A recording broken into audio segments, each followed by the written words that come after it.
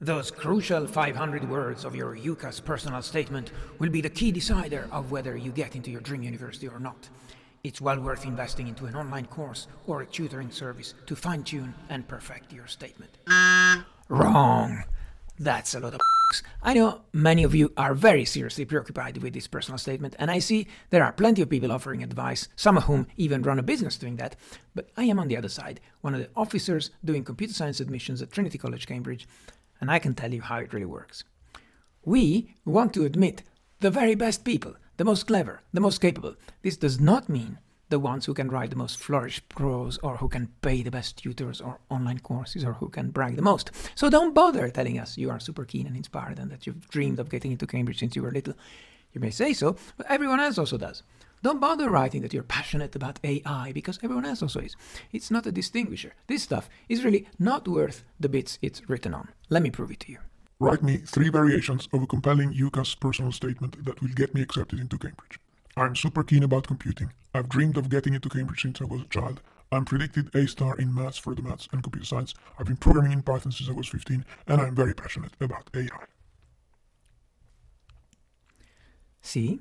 I expect most of this year's personal statements will have been written using ChatGPT. This devalues the personal statement for everyone, whether you do use a chatbot yourself or not. Do you know what will make you stand out?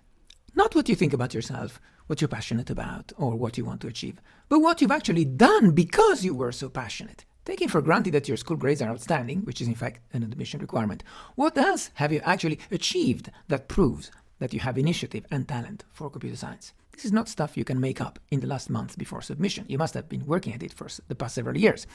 It must be your nature, not something you put on to get in.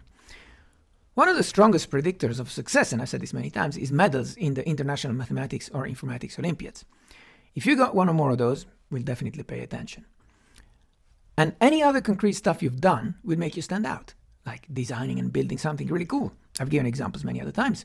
Building your own computer, building your own operating system, your own video game, your own phone app, and even selling it on the App Store and making some pocket money, which never hurts.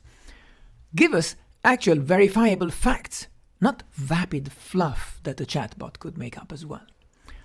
Of course, watch your grammar when writing your statement, because sloppy grammar is obviously something that sends a signal of sloppiness, but on the whole, don't overthink it. For more concrete advice about doing computer science at Cambridge, hit like and explore the other videos in this playlist. When you apply to a top-tier, highly competitive place, the personal statement doesn't matter anywhere near as much as you have been led to believe. If you are truly great, we do want you, and we will take you. Say flag to signal you were here till the end.